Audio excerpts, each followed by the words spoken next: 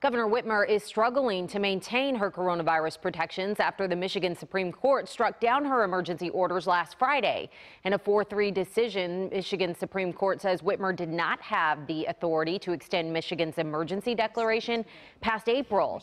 This ruling means Whitmer can't enact certain wide-reaching restrictions through executive orders using the Emergency Powers Act, not without legislative approval. And while the ruling doesn't take effect for 21 days, Michigan Attorney General Dana Nessel says she won't enforce Whitmer's orders, executive orders, through criminal prosecution.